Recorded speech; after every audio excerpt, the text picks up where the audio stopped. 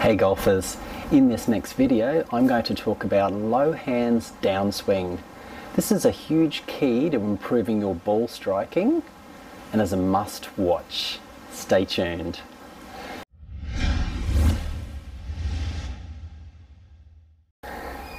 Hi, it's Troy from hittingitsolid.com here. Thanks for watching.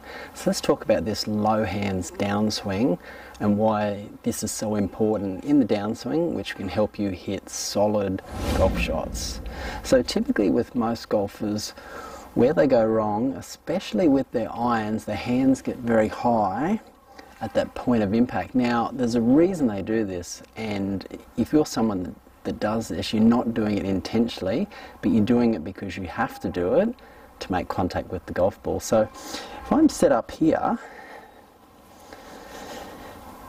now if I make a golf swing and I come down to my impact zone around this area here, if I stand up, get out of my posture and get taller, which is very, very common amongst most golfers, in an effort to get more power, a lot of golfers, they push up, they get taller. Now the only way you can hit that golf ball is by raising the handle, extending your arms.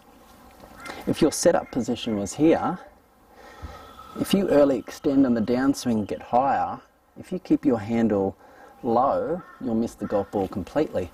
So raising that handle is some subconscious move that your brain tells you you have to do to make contact with the golf ball, or else you'll miss it altogether.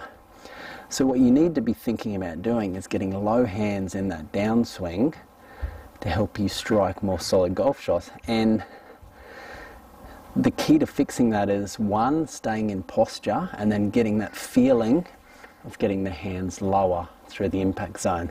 Now, the result of getting high hands, quite often you'll toe a lot of shots or hit them fat, and your divots will look something like this.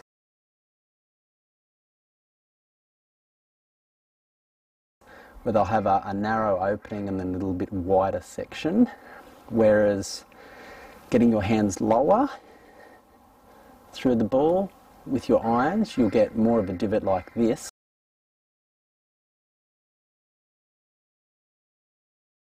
That is very much rectangular shaped and very consistent. That's what you're looking for.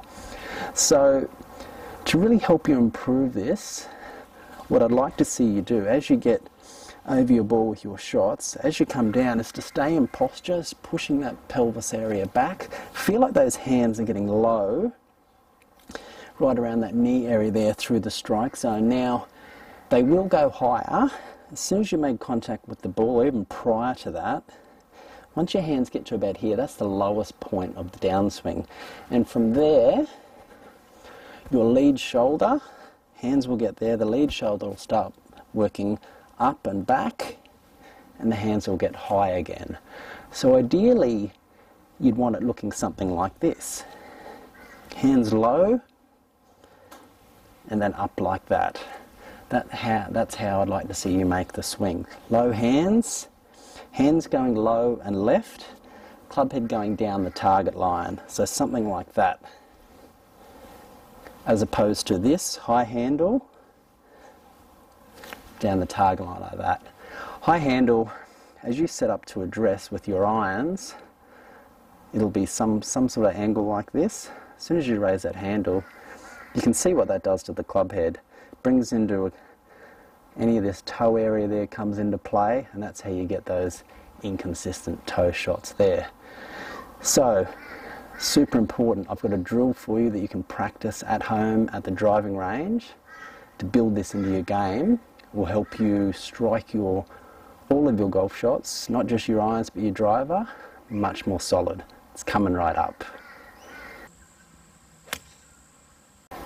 Okay, here's this really simple exercise or drill you can practice at home to get these low hands in the downswing built into your game. So you can see here I've got an alignment rod through a range bucket. Now, you don't need to have a range bucket to do this. You can just use an alignment rod or something that gives you a visual reference point in your swing.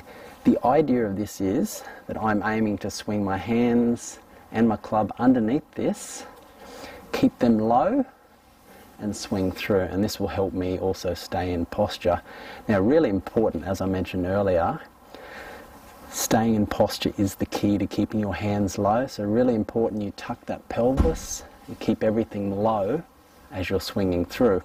So how I'm going to set this up, depending on what handicap you're on, if you're a higher handicapper, you won't want to have this too low at first because you'll probably find it a little bit challenging. I've got it at present pretty much just above where my hands are here at the moment. And the idea is this acts as a visual tool. So what I'm trying to do is swing underneath it and keep them low. Now, at the moment I've got it about 4 or 5 inches behind the alignment stick. And all I want you to do is do really slow swings and just comfortably get under that stick. So here we go.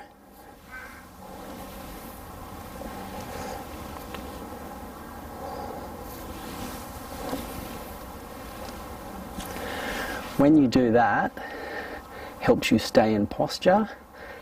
When your hands are low, it helps you make better contact with the golf ball. You won't strike those toey ones that result in higher handle shots.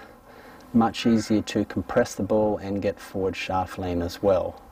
So this is a great drill to practice. Take it to the range. You can hit balls doing this, but make sure you adjust this height according to your level. If you're worried about hitting it, put some sort of protection on the end of it. It's a great tool to get low hands in the downswing and improve your ball striking. Now, super important, coming right up now, I've got a video that goes through how to tuck your pelvis in the golf swing.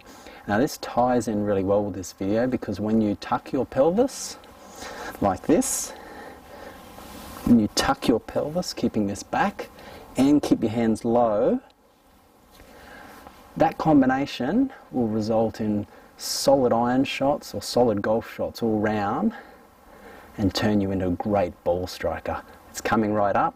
Stay tuned. Do you want to know how to become an even better ball striker? Click and watch the video on your screen now. It's going to go into more detail about how to tuck your pelvis in the golf swing, especially the downswing, which ties in really well with this video and help make you an even better ball striker. Do you want to know how to play even better golf? Consider subscribing to the channel. And remember, if you have any questions or comments, please let me know. I will get back to you. Thanks for watching. See you next time.